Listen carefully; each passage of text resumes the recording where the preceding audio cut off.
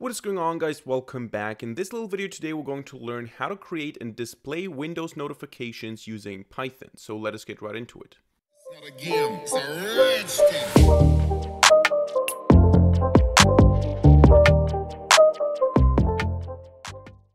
Alright, now most tutorials out there focusing on Windows notifications in Python are based on a module called Win10 Toast. And this is a fine module. I have used it in one of my videos before as well. It was, I think, the countdown timer tutorial where I used it to tell the user that the time is over now.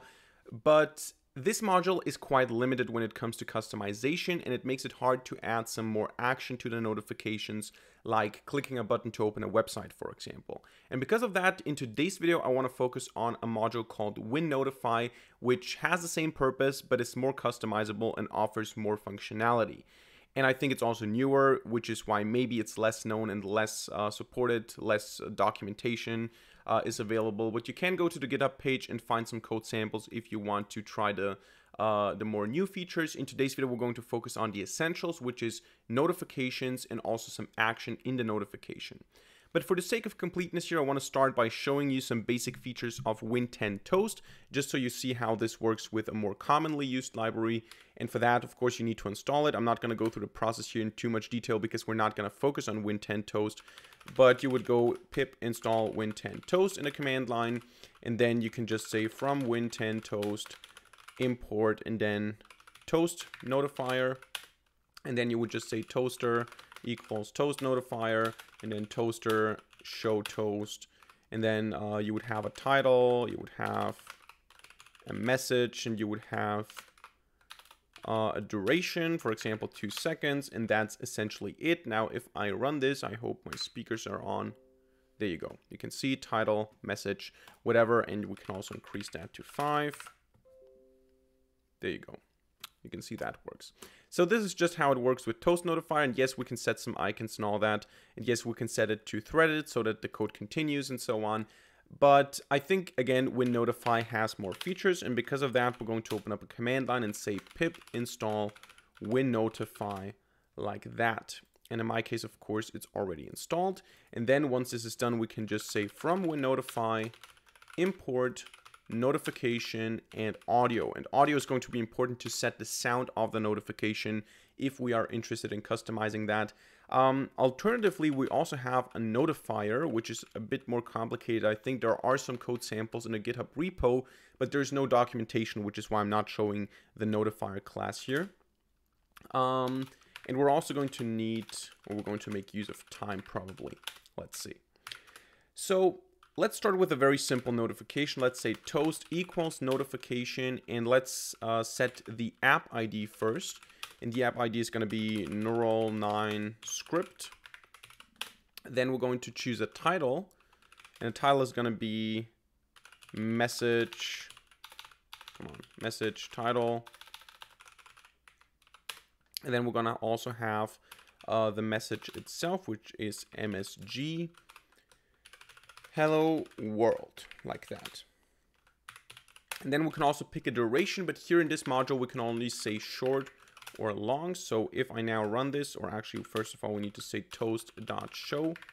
If I now run this, you can see here message title hello world. So this works. We can also change this to long here.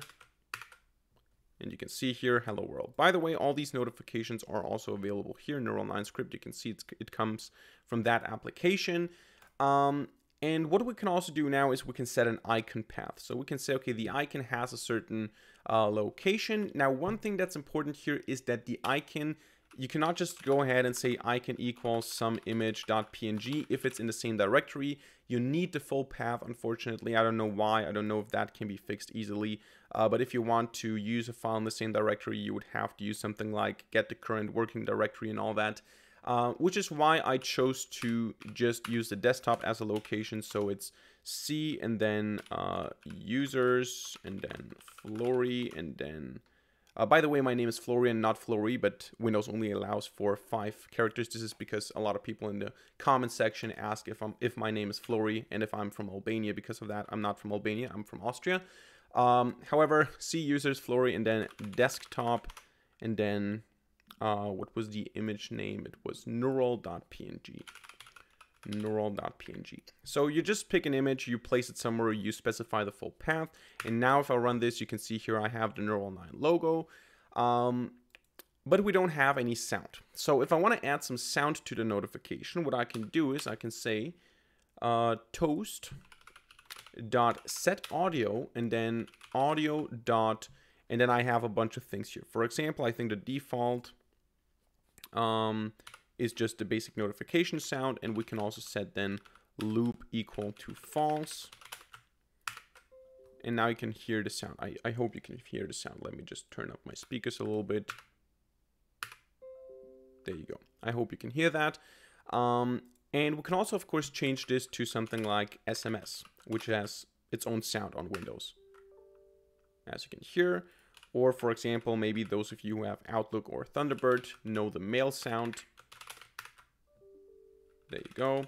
Or we can even be annoying and say looping alarm, for example. This would make sense for something like a countdown timer, but I didn't know the module back then. Something like that. Kind of cool. Of course, I can end this, and we can also have a looping call and all sorts of things, right?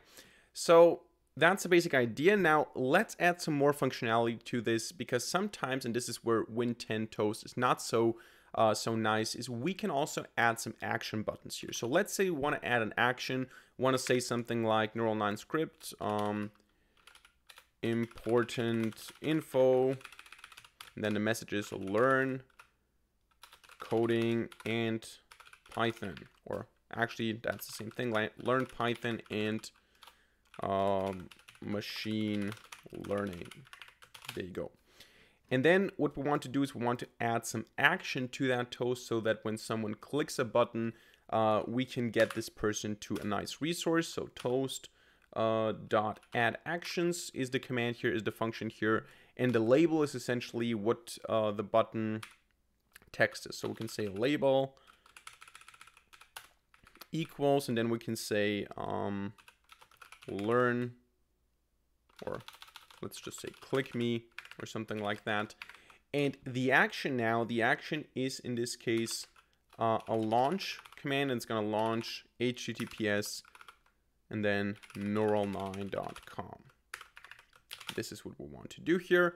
So right now, if I run this, you can see here, important info, learn Python and machine learning, click me. If I click this, it opens up my web browser, and it opens up neural9.com, which is a great resource, of course, for learning Python and machine learning. So of course, now we can go ahead and combine all these things. Again, you can go to the GitHub page and try to figure out from the cryptic scripts how the notifier class works. I think this module is still in development. I cannot judge because my vidstream module is still also basically in the early alpha stage. But this is kind of cool module, and I hope it will be developed more over time. And this is how you can do simple Windows notifications in Python using WinNotify. So that's it for today's video. I hope you enjoyed it and I hope you learned something. If so, let me know by hitting a like button and leaving a comment in the comment section down below. And of course, don't forget to subscribe to this channel and hit the notification bell to not miss a single future video for free. Other than that, thank you much for watching. See you in the next video, and